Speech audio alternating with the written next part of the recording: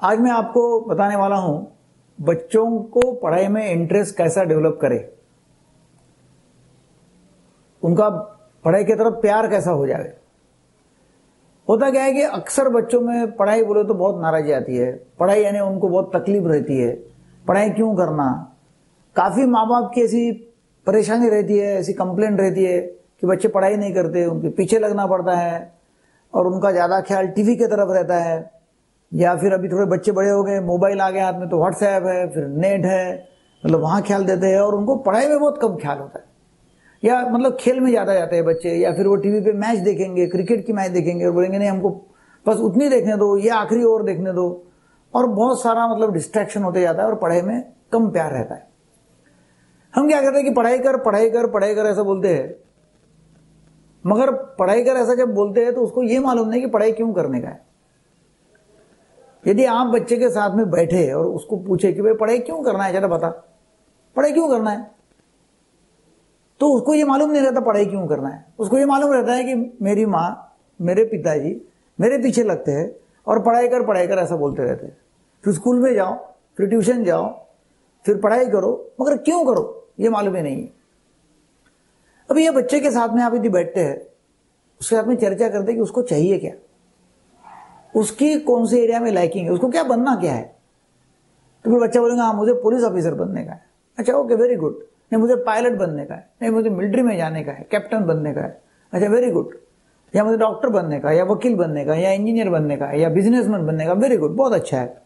मतलब उसको जो भी है, तो बच्चा बोलेगा उसके साथ में सब आप जब आप बैठेंगे तब कि मुझे बहुत सारा काफी बोलेगा, मुझे ये वो ऐसा होना है, वो होना है, ये होना है, ऐसा बोलेगा। तो ठीक है, सब उससे बात करो और फिर आखिरी में उसको मतलब जब कॉमन उसमें का निकालो कि भाई कौन सी कॉमन बात है कि भाई एक या दो के ऊपर वो फोकस कर सकता है, और वो एक या दो के ऊपर फोकस करते हैं और उसको बोलते कि ठीक है भाई तू बनता है कि मेरे को पायलट बनने का है। वेरी गुड, बहुत अच्छा है, पायलट बनने का है।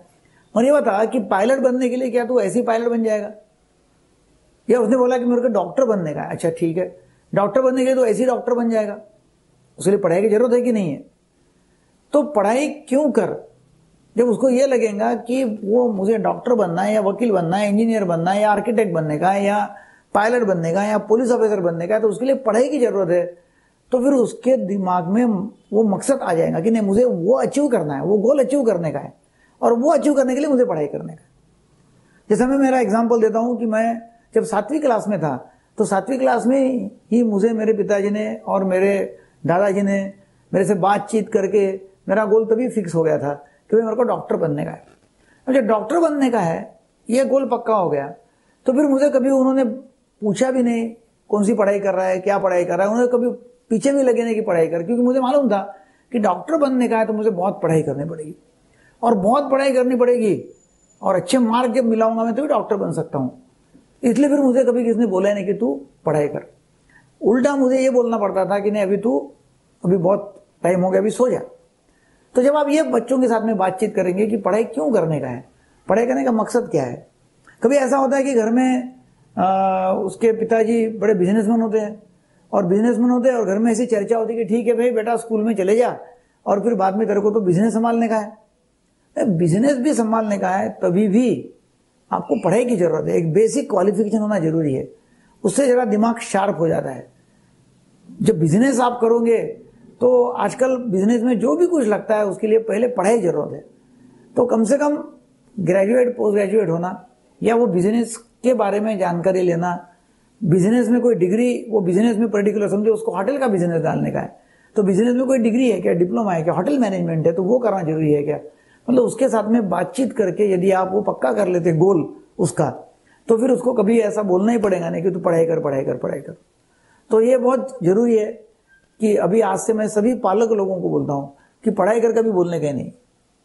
पढ़ाई क्यों कर, पढ़ाई क्यों करना चाहिए, पढ़ाई करने से होगा क्या, स्कूल में क्यों जाना चाहिए। मतलब जो भी उसको बोलते पढ़ाई के बारे में, या स्कूल के बारे में, या ट्यूशन के बारे में, तो वो उसको क्यों करना है। यदि उसका जवाब उसको मिल गया, या उसके लिए वो मतलब तुला हुआ है कि नहीं मेरे को तो वो करना ही है, मुझे डॉक्टर बनने का है, मुझे पायलट बनने का है, तो पायलट वैसे तो नहीं बनेगा। आज ही मेरे पास में एक लड़का आया था, वो अभी 12th क्लास में गया, अब वो बोलता है कि मुझे कंप्यूटर का बिजनेस करने का है। और कंप्यूटर का बिजनेस करने का है तो मुझे वो मतलब उसके माँ बाप को वो दे रहा है एग्जाम्पल बिल गेट्स का। बोले बिल गेट्स तो स्कूल से ड्रॉप आउट है, फिर मैं स्कूल में जाके मैं कॉलेज में आके क्या करूं, मैं डिग्री क्यों लूं। इसलिए वो पढ़ाई करना उसने छोड़ दिया, ट्यूशन जाना छोड़ दिया। बोले मेरे को 12वीं करना ही नहीं है, मेरे को बिजनेस डालने का है, कंप्यूटर का, सॉफ्टवेयर का।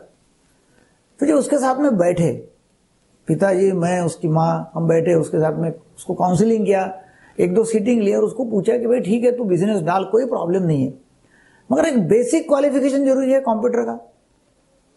बोले हाँ जरूरी है। तो उसको ये बताया चर्चा के माध्यम से कि नहीं, उसको समझो कोई कंप्यूटर में कोई डिग्री हासिल करता है, फॉर एग्जाम्पल BE करता है या फिर बाद में और कोई डिग्री लेता है कंप्यूटर में, या कोई अलग अलग सर्टिफिकेट कोर्सेज करता है, डिप्लोमास कर लेता है कोई, और वो काफी सारा नॉलेज हासिल करता है, तो फिर वो कंप्यूटर का बिजनेस अच्छा चालू कर सकेगा। बिल गेट्स ने किया, इसका मतलब मैं स्कूल में ड्रॉप आउट हो जाऊंगा, ये तो गलत है। तो एक अपने पास में कुछ ना कुछ बेसिक क्वालिफिकेशन होना जरूरी है, ताकि कभी बिजनेस में आप कभी फेल हो गए तो आपके पास में बेसिक डिग्री है, जिसके माध्यम से फिर आप आपका जो मतलब रोजमर्रा की जिंदगी जो है उसमें कमाना है वो चालू कर सकते हैं या चालू रख सकते हैं। काफी सारे लोग, मतलब हजारों लोग मुंबई में, बॉम्बे में रोज जाते हैं। वो इसलिए जाते हैं लड़के लोग कि उनको एक्टर बनने का या एक्ट्रेस बनने का, लड़कियां जाती है। अभी बताओ कि एक्टर एक्ट्रेसेस कितने लोग बनते हैं, मतलब रोज 1000 लोग मुंबई में रोज जाते होंगे, तो मुझे एक्टर बनने का है।